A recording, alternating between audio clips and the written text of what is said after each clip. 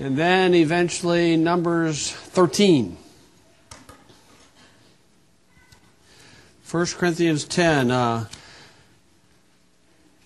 After I got this message all written up down in Panama, Brent and Jen took us to a family that they had known, and it's a very poor house, very poor, where you can have rich and middle class and poor all side by side. And it was just it was a block building with 2 rooms, tin roof, and they had a couch in the open area. And when I sat down, I felt like all these creepy crawlies were crawling on me. And it was just very poor, no running water, nothing like that. And while we're standing there, the fellow's brother was standing there, and he goes, Caleb. And I said, Caleb? That sounds like Caleb. And that's how they pronounce Caleb. And that's what the message is about. And it's like the Lord said, I just wanted to confirm to you that's what I want you to do. Way down in Panama. I want to confirm that. So if you would, 1 Corinthians chapter 10. And we'll go ahead and pray before we read this. Lord, I do ask you to help us to understand your words and help us to take these Old Testament stories and get some comfort out of them. Because comfort and learning, and it gives us some patience and help us to see and understand these ideas. In Jesus' name, amen. Okay, chapter 10, verse 1. He says, Moreover, brethren, I would not that ye should be ignorant. Okay, so there are 7 topics where he writes that about. 6 by Paul, 1 by Peter. And this is, don't be ignorant of the Old Testament stories. Okay, don't be ignorant of the Old Testament stories. Several years ago down in Jasper County, I was talking to these guys. They were behind the bars, and I mentioned David and Goliath. I said, you guys ever heard that story? And here, raised in America, they never heard that story. And the one kid said, oh yeah, wasn't Goliath that dog? I said, what? I guess there's a cartoon, David and Goliath. But in America, they didn't know the story of David and Goliath.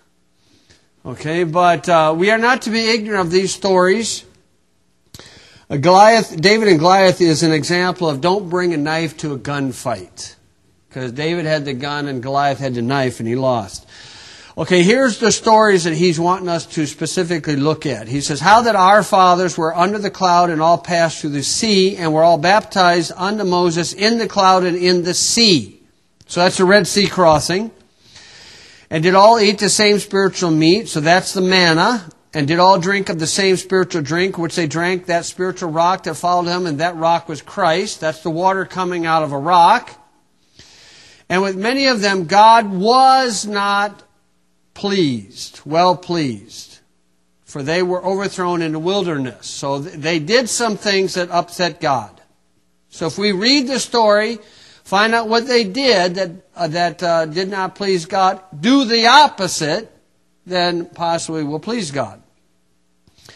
He says, now these things were our examples to the intent we should not lust after evil things as they also lusted. And then you got verse 7, 8, 9, 10, all starting with neither. Neither be ye idolaters, as were some of them, as it is written, the people sat down to eat and drink and rose up to play. So that's Exodus 32. That's with Aaron and the golden calf. That's when Sandy, Patty, Amy Grant, and Striper, and Petra, and all those guys showed up and they sang. Okay, and then it says, neither let us commit fornication, as some of them committed and fell in one day 23,000. Okay, that's Numbers 25. That's with Balaam. And this is a just horrible contradiction in the King James Bible. Because here it says 23,000, in Numbers 25 it says 24,000. You say, well, that is a contradiction. Now if you read the words in verse 8, fell in one day, 23,000. So it's obvious, one day they had 23,000 deaths, and then within the few days following, another 1,000 died. In Numbers it said 24,000 died in a plague. In 1 Corinthians it said 23,000 died in one day. How do they overlook that? How do they miss that? That's very easy. Okay, verse 9. Neither let us tempt Christ, as some of them also tempted and were destroyed of serpents. That's Numbers 21. That's when he brought out the brass pole and a brass serpent, and that's the symbol for the healing arts to this day. And then neither murmur ye, as some of them also murmured, and were destroyed of the destroyer. Okay, that's Numbers 13 and 14. That's what I want to look at this morning. And then he says in verse 11, now all these things happen unto them for in samples. Now that is different, slightly different than the word example. Okay, and in sample is a small sample of the larger. And they were written for our, notice, for our doctrine. No, it's for our admonition. Upon whom the ends of the world are come. So if you would, let's go back to Numbers 13 and look at Caleb. I'm sure a lot of the way we pronounce these words, like Habakkuk, we say Habakkuk, it's probably Habakkuk. When you go to Israel, you gotta make sure you get a cold in your throat and talk with hawkers all the time, because that's how it sounds. Habakkuk. Okay, but the way we pronounce them, I'm sure it's wrong. But we'll figure that out when we get to heaven. So this is a story that often is sung in kids' Sunday school class. 12 men went to spy out Canaan, 10 were bad, 2 were good. And then you sing that for the kids. Okay, that's the storyline. But I want to show you something in chapter 13 and 14. So we're going to run down through this, skim read a little bit of it. And it says in chapter 13, verse 1, as you read down through there, 12 men followed the instructions of God. All 12 followed God's instructions. 2 believed the promise. There was a promise in the middle of these instructions. 2 believed the promise. All 12 followed the instructions. 2 believed the promise. Okay, and then 10 were not allowed to go into the land of Canaan because they did not believe the promises of God, or the promise, singular here, and 2 men go in. Chapter 13:1, the Lord spake unto Moses, saying, send thou men, that they may search the land of Canaan, which I give unto the children of Israel. Of every tribe of their fathers shall ye send a man, every one a ruler among them. Okay, so that's the instructions. A lot of Christians follow the instructions of the Bible, practical, spiritual, devotional instructions. And that's good to do. We get the benefit out of that. There are some doctrinal beliefs that doesn't match their circumstance of life, and they discredit those. Okay? And they'll pick and choose these things we go along with. This, I can't imagine how that would happen. So in that verse, if you look at the verse, send thou men, so that was an order by God to Moses. You send these men. And then it says that they may search the land of Canaan. Now, starting in verse 4 down to 15 are the fellas that went. They followed the instructions. Like in 2 Timothy, it says, all Scripture is given by inspiration of God and is profitable for doctrine, reproof, correction, and instruction in righteousness. Most men, be they good, be they bad, will look at the Bible from an instructional viewpoint because that's where we get the benefits. The doctrine is often overlooked, ignored, sidestepped, just put in a back burner, sometimes downright ridiculed, the doctrine. Okay, so yeah, they're saved people, evangelicals, fundamentalists, what do you want to call them. The instructions are the same, and I would follow many of the same instructions. If we sat down and lived some basic things of life, we would discover, hey man, we're hitting it about 90%. But this doctrinal thing, that's a different ballgame.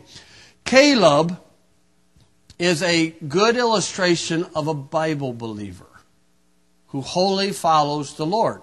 Now in that verse, okay, send thou men, and then he says that they may search the land of Canaan, and then this statement, which I give unto the children of Israel. That's just a promise. That's a promise. Okay, that's like doctrine there. I give unto the children of Israel. And then it says, of every tribe of their fathers shall you send a man. Okay, they followed that to a T. everyone a ruler among them. And they followed that to the T. Okay, now if you pick up in verse 4, you'll see the name of one of the fellows, Shammua. He was a whale. Shamu the whale. Okay, and then Shaphat, and then there's Caleb, or Caleb, we would say. Okay, so there's one of the good guys. And then there's Igal, verse 7. And then there's Hosea. That's another way of spelling Joshua. Sometimes H is in front of it. Most of the time the Bible will spell it Joshua. It's like John, Jonathan, Johnny, John Boyd. John Boyd would be out down Tennessee. Okay, and so that's how that works. Okay, and so there's no contradiction. It's a different spelling of a word. That's all that it is. Hosea. And then in verse 9, Palti. Verse 10, Gad Eliel. Verse 11, Gadi. Verse 12, Amiel. Verse 13, Sether. 14, Nabi. 15, Gul. What a name. Gul. Okay, you got that name. Now, does anybody know any boys by the name of Gul? Or Shamu? Or Shaphath? Or Igal? Or Palti? Does anybody know a young man named Caleb or Joshua? We all could say that, right? Why did that happen? Why is that like that? It's because in Proverbs it says in 10 verse 7, it says, the memory of the just is blessed, but the name of the wicked shall rot. Parents, when we name our children, in America you don't see Americans naming their boys Benedict. What? Benedict Arnold. That's our culture. You can go to Rome, they'll name him Benedict. But not in our culture. Why? Because as parents, we want to give our children what we think is a good name from a good person, good character. But of those 12 men, we only hear of 2 of the names. And a person might say, yeah, but those other names are really weird. Caleb is, that if to pronounce it like that sounds kind of different. We say Caleb. We say Joshua. Okay, Joshua, you only find that name in the Old Testament. In the New Testament, when Joshua is referenced 2 times, in the New Testament it's spelled J-E-S-U-S, Jesus. It's the same word. It's just different spelling. The new Bibles that put Joshua in the New Testament are not being honest. Okay, but here we have the men. Now these 12 men are not bad men. They obeyed what God said to do. They just didn't believe what God said to believe. That's all that they did. That's the only thing they did wrong. And that belief or lack of belief caused a problem. Okay, then they go through the city, they go through the land, okay, and they, in verse 17 down to 25, okay, there's kind of the context of the area. They go into the land, they go up and down, they look at the land, they look at the people, they look at the city, and the time period was the time of the first ripe grapes. It's the time of the vineyard. So they took a cluster of grapes, and they put it on a little scale, put it in a little plastic bag, and then they brought it back. No, they took a singular cluster of grapes and put it over a rod, and then 2 men had to carry it. Good-sized grapes. You're not going to see that in any of the stores these days. That was a very prosperous land. And then they get back and they show that. Okay, so now they got, in verse 26, they've got the whole congregation there. Okay, again, the Bible wants us not just to read it, but meditate on it. Okay, so if you can imagine this, Moses and Aaron, how many people are we talking? Well, we know the exact number for all the soldiers. All the men from 20 years old and upward who were able to go to war was 603,550 men. So you take that number of soldiers, over 600,000 soldiers, then you figure out their grandparents, you figure out the wives, the mothers, you figure out their siblings. So conservatively speaking, we're going to have to put it around 2 to 3 million, probably 3 million or more. So you got 3 million people. Somehow Moses and Aaron are on this rock ledge so that their voice can boom out. I kind of doubt they had speaker system, but maybe they had something figured out.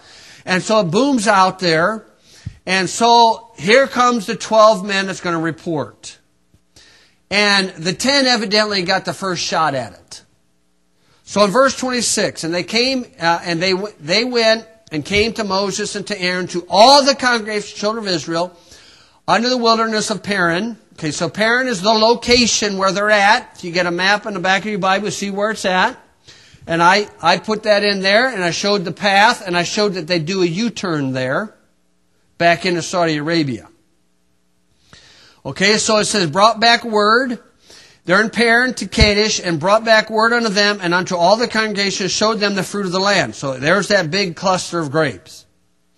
And they told him and said, we came into the land whither thou sent us. Okay, we did what God told us to do.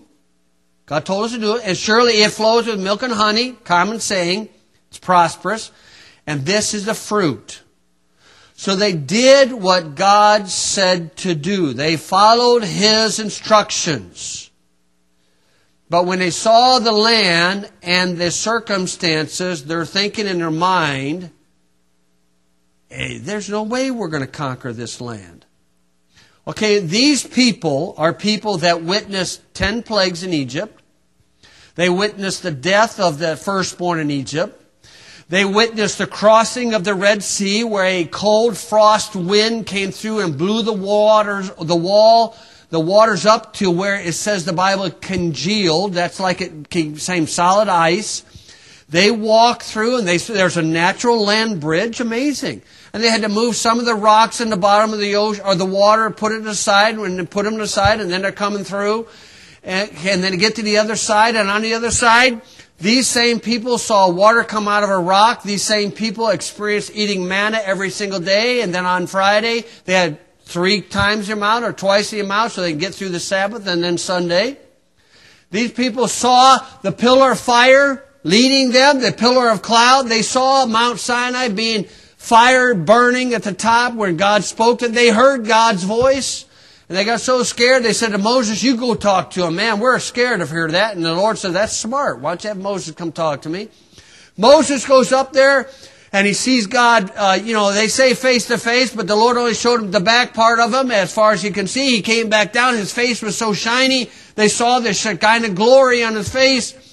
And he had to cover himself because it was so shocking. These people saw all that, and they don't think God can beat some guys who are about 10 foot tall and take down the walls. You see, a person forgets those things. A person has a bad memory, and they forget. Joshua and Caleb remembered those things and remembered our God's bigger than them giants. Because that's what they were looking at. Verse 28. Nevertheless, the people be strong that dwell in the land, and the cities are walled and very great. And moreover, we saw the children of Anak there. Who is that? Verse 33. And there we saw the giants, the sons of Anak, which come of the giants, and we were in our own sight as grasshoppers, and so we were in their sight. They were not like kung fu. Grasshopper? You can take them down, grasshopper.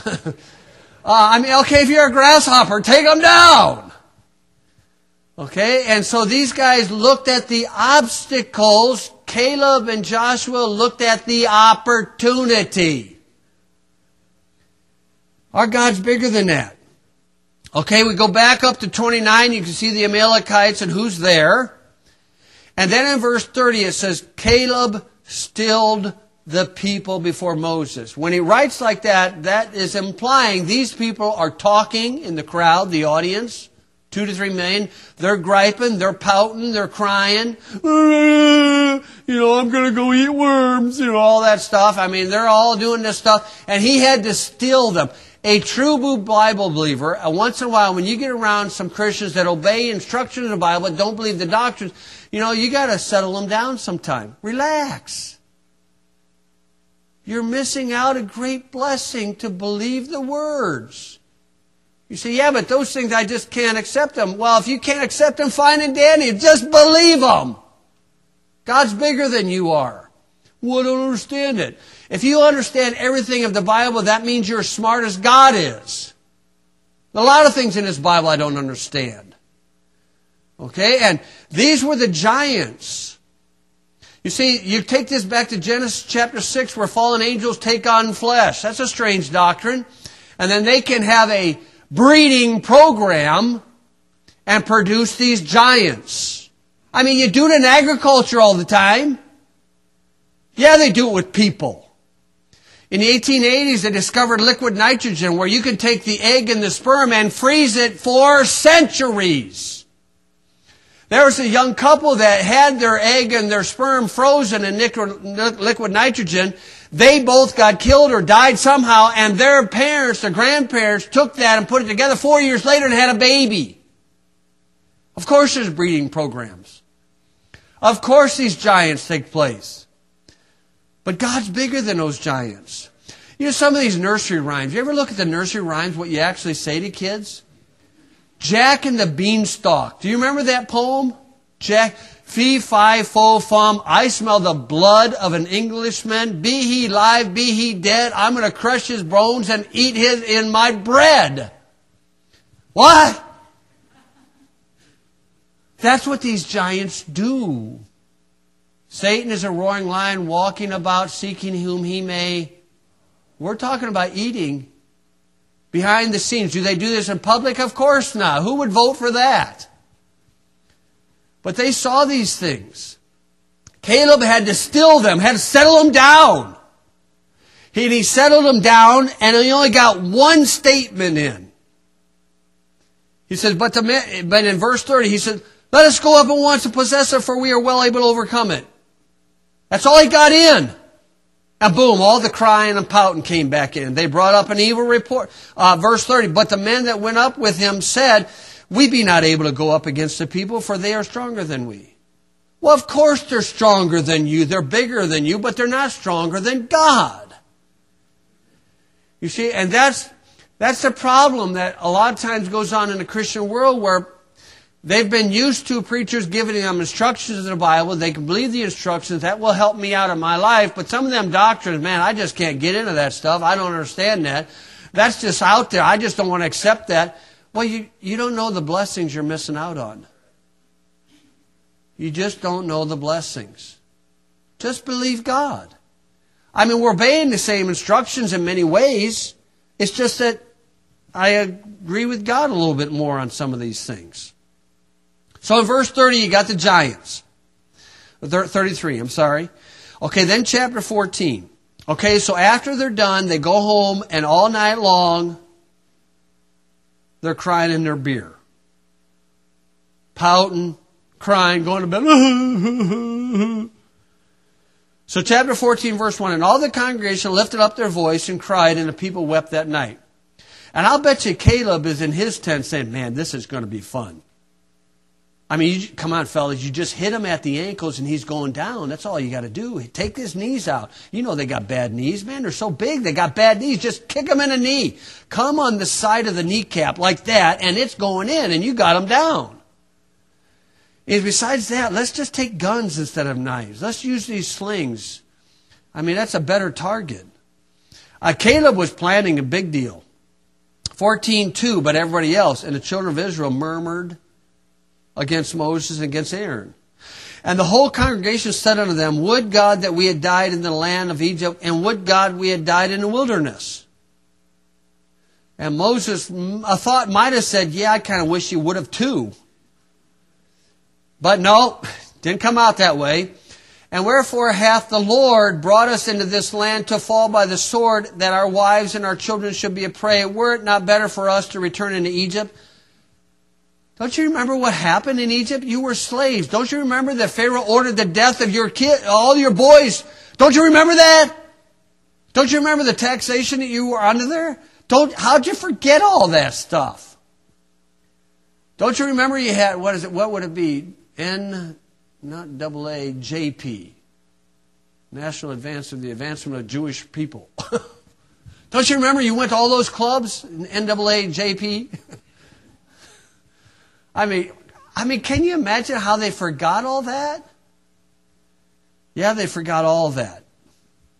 Okay, and verse 4, and they said one to another, let us make us a captain, let us return in Egypt. And if they would have caught Moses at the right time and said, I'll vote for him. Get out of here. But it seems like whenever Moses was on the wrong side, God was on the right side. Whenever God wanted to wipe out, Moses said, nah, don't do it. In this case, Moses was more compassionate. He wanted to kind of give him a chance. So verse 5, then Moses and Aaron fell on their faces before all the assembly of the congregation of the children of Israel. So Moses says, don't do it, folks. He said, don't do it. Please, don't do it. We do a lot of the same things in the Christian life. Come on, just believe this. Just believe this. I know it's out there. I know it seems strange to you. Just believe what God says. Look at the opportunity that's in front of us. Well, verse 6. So they evidently have another meeting. Joshua the son of Nun, Caleb, and then his dad, which were of them that searched the land, rent their clothes. So they're tearing their clothes off, being very demonstrative, trying to get their attention, because you're talking to thousands of people. And then they said this, saying to them, the land which we passed through to search it is an exceeding good land. Caleb said, it was so good I wrote the lyrics and somebody changed it to America the Beautiful. 11 years later, I wrote Israel the Beautiful. Stinking guys are always taking the copyrights away. I mean, he saw all the land. It was so beautiful. And then he said, if the Lord delight in us, then he will bring us into this land and give it to us, a land that floweth with milk and honey. Only rebel not ye against the Lord, neither fear ye the people of the land, for they are bread. They are what? They are bread. That's a common saying that we say. Man, they're toast.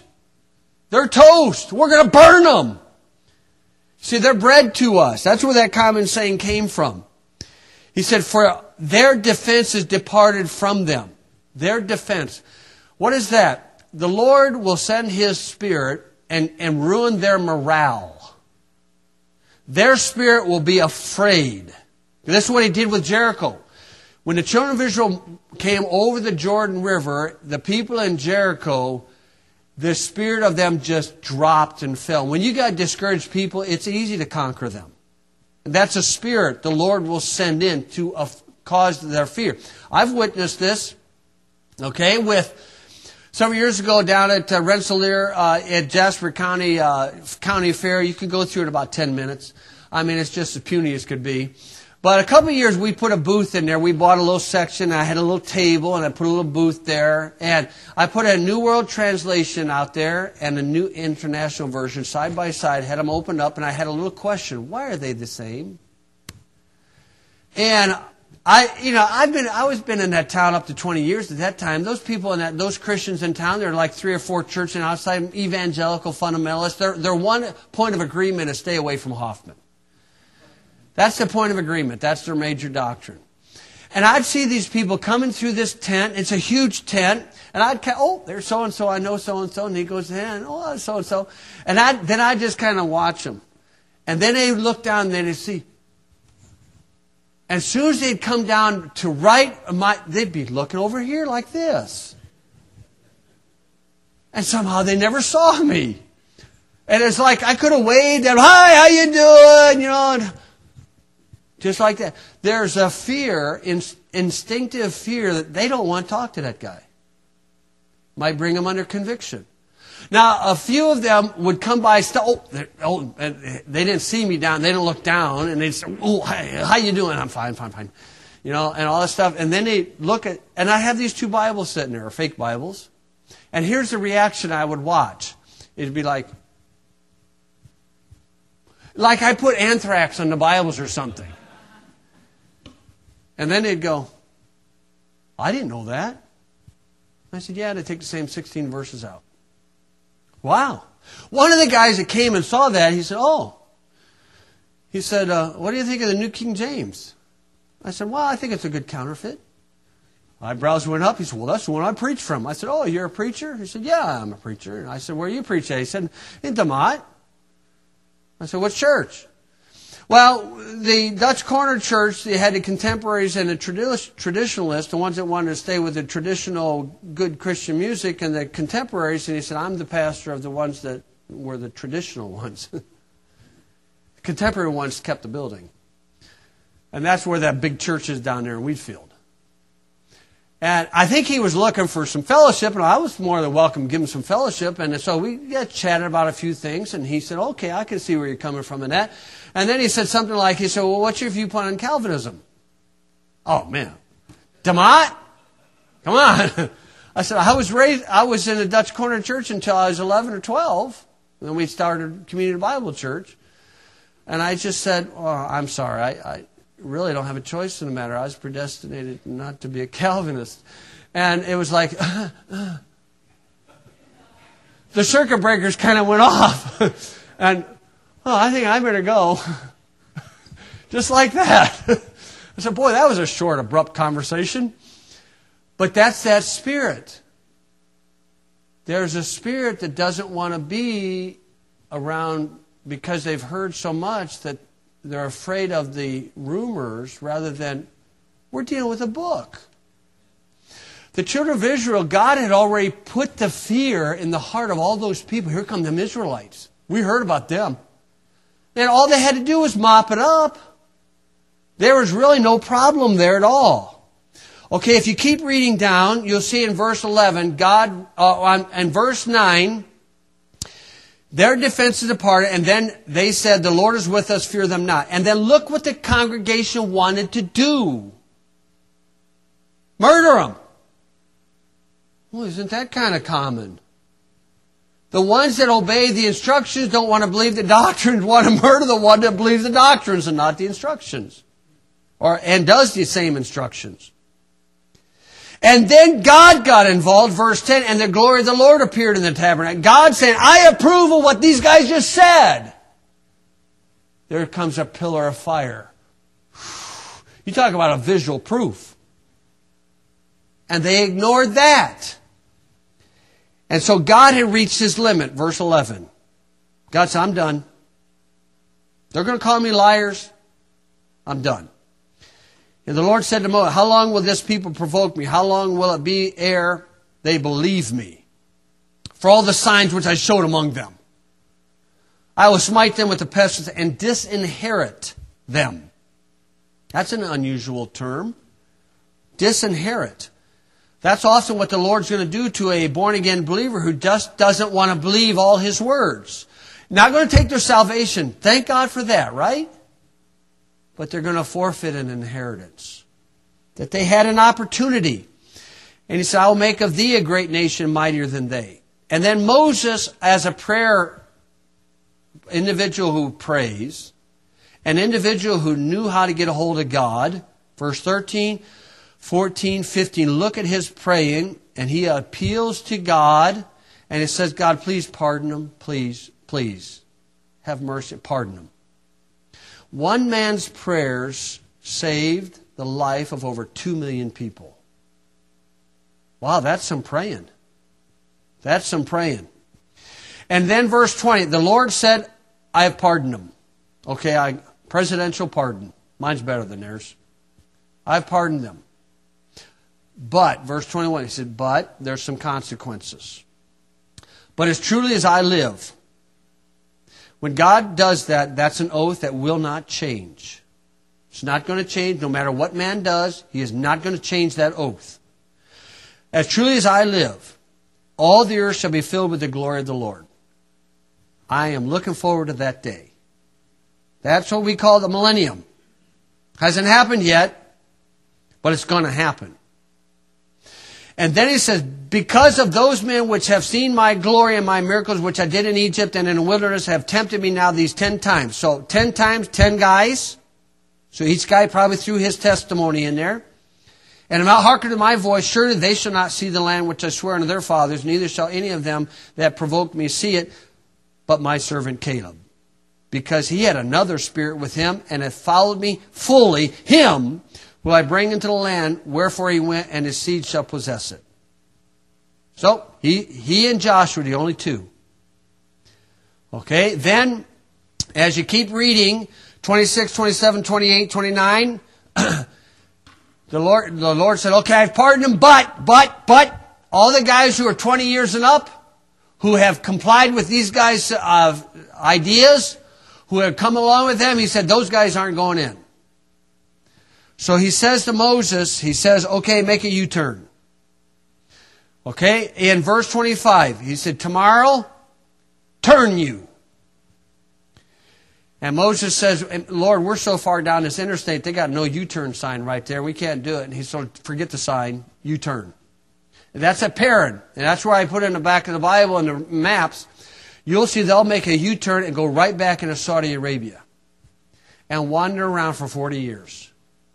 And that entire time, Caleb was planning, boy, okay, I can do this, I can do that, I'm getting ready to do that. Can you imagine Caleb? He was promised to stay alive. He can get involved in anything. He said, man, I don't care. You can pretend to shoot at me. It don't matter to me. I got God's promises. He told me I'm going to live. Go to the doctor. Doctor said, oh, you got 6 months to live, Caleb. Oh, get out of here. I got another 40 years. I mean, he had God's promises. He believed what God said. He wholly followed the Lord. You keep reading down through there, and you can see that's exactly what happened. Now, if you go to Joshua 14, 45 years later, because you got a few years in there when you go and conquer the land, and you go with the date what Caleb said. God took an oath. He swore a blessing to Joshua and Caleb. He swore a cursing to the others, and the others disinherited. Here's what Caleb said. Joshua 14:6.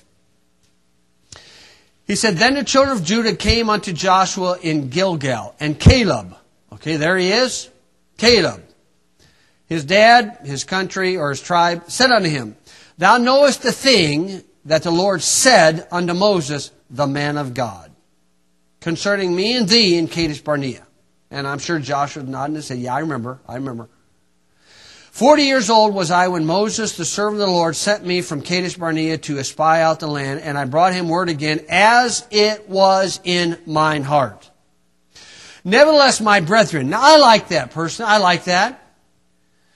Because Caleb didn't say, them lost heathen that died and went to hell. No, they were his brethren. They were Israelites. A lot of folks that aren't Bible believers, they're still saved. They're still good people. They still love the Lord. Okay, a lot of them are that way. Yeah, I know a lot of them are rebelling against God. That's on their heart. That's on them. But a lot of them are just as saved and secured in Christ as I am. And we ought to recognize that. And still try to be blessings to these folks and not treat them cruelly. I mean, the Bible doesn't tell us to do that. Two wrongs don't make a right. Try to be a blessing to them in somehow, some way. He says, nevertheless, my brethren that went up with me made the heart of the people melt, but I wholly followed the Lord my God. I wholly followed. And you know, the Lord said the same thing. He said he wholly followed me. Entirely believed what I said. And then he said this, Moses swore on that day, saying, surely the land whereon thy feet have trodden shall be thine inheritance, and thy children forever, because thou hast wholly followed the Lord my God. And now, behold, the Lord hath kept me alive, as he said. He said it. I believe it. These 45 years, even since the Lord spake this word unto Moses, while the children of Israel wandered in the wilderness, and now, lo, I am this day 85 years old. As yet, I am as strong this day as I was in the day that Moses sent me. As my strength was then, even so is my strength now for war, both to go out and come in. Now, is he speaking the truth, or is he an old man that's deceiving himself? I think he's speaking the truth, because Moses, 120, it says his eyes were not dim. Okay, he's just as strong at 85. The Lord kept him strong, and he is ready to go. He is fired up. Man, he's been chomping at the bit for 45 years. He wants it. Let me at him. And he goes after him. Okay, and then in verse 13 it says, Joshua blessed him. Okay, now Joshua is the Old Testament word for Jesus in the New Testament. Okay, so if you take that as spiritual application, when you believe all that God says, Jesus Christ will bless you because you're a blessing to Him. Okay, it's a blessing to our God to believe what He says. Now, man that are believers that doesn't want to accept all of the Bible, they're going to put a brand on that, where Paul said in Acts 24:14, the way which they call heresy, so I believe all that the prophets have spoken. They will say, okay, he's heretic, he's a cultist or whatnot. Okay, but that's not a return we want to throw back. Why? Because they're brethren, they're saved. We can be a blessing to them. Okay, but then he says to Timothy in 1 Timothy chapter 4, verse 15. This is the entire chapter is about deception. And boy, do we live in an age of deception. In fact, in this age, it is easier to deceive people than to convince them they have been deceived. It's a lot easier. Truth is stranger than fiction. And if that doesn't apply to this age, I don't know when it does. Truth is stranger than fiction. Okay, in 1 Timothy 4, the entire chapter is about deception, seducing spirit, doctrines of devils. So how can we overcome this deception? Paul said in verse 15, meditate upon these things. Give thyself wholly to them, that thy profiting may appear to all. Take heed unto thyself and unto the doctrine. Believe the doctrines. Continuing then, for in doing this thou shalt both save thyself and them that hear thee. You see, God is worthy. God Almighty is worthy for you and I to believe all of His words, including the doctrines and the unusual truth. He's worthy of that. Who am I to pick and choose what I want to believe? When I read through this book, who am I? I say, well, I agree with that, I don't agree with that, I don't agree with that. I've set myself equal with God. Believers who pick and choose parts of the Bible they want to believe, unfortunately, they're going to face a disinheritance. They're not going to lose their salvation. That's secure in Christ. But they will forfeit an inheritance, some type of an inheritance. The more you and I sacrifice for the Lord Jesus Christ, the more you honor Him. The sacrifice of time and money honors the Lord. Not only that, the sacrifice of your reputation. Other believers will mar your reputation and sometimes affect your relationships with other believers. And if you accept that as part of believing what God says, you are honoring the Lord. You're being a blessing of the Lord. Why? Because He's worthy. He is worthy for us to believe Him. Now, Paul put it this way, very simply. Acts 27:25. Love the passage. Of course, all the passages are good. But here he is on a ship, bad storm, Euroclydon, type of a hurricane, typhoon, on the Mediterranean Sea. The ship's going down. They've thrown everything out. Everybody thinks they're going to die. The plane's going down. We're good as dead. And an angel showed up to him and told him, okay, here's what the Lord said. The ship's going to be destroyed. 276 of your passengers on the boat's going to survive. They're going to get up on shore. Okay? And Paul got these guys in front of him, and all he said, the circumstances didn't look like right. The circumstances did not match the promise. And Paul just said, I believed the Lord. I believe God even as it was told me. That's all he said. And I'm sure 275 guys thought, he is a nut. Get a straitjacket. But when they got to the shore, they found out the nut was screwed to the right bolt. He was right. And simply, Caleb is a true Bible believer. He's a Bible believer. He tried to get them to believe the ideas and promises of God, but they chose not. He just said, oh, they're brethren. They're brethren.